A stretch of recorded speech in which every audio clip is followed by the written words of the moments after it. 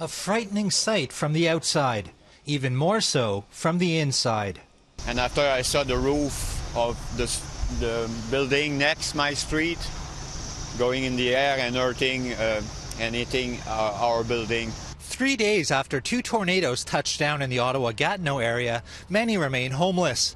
Although no one was killed, the damage is extensive and it will take more time to clean up.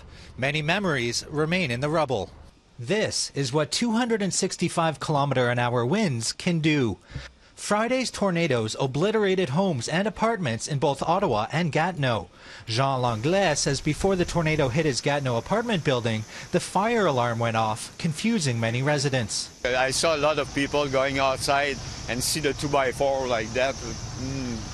Out of the 215 houses originally deemed unsafe in Gatineau, 153 have been deemed safe enough to return to.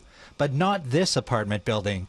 Langlais says despite all the help, he still doesn't know where the local shelter moved to. It was at the Cégep, which is closed from here. But the problem, they relocated yesterday because some people had to go to school today. And I don't even know where it is. Meanwhile, across the Ottawa River in Dunrobin, Ontario, officials were updating residents and reporters on the devastation there.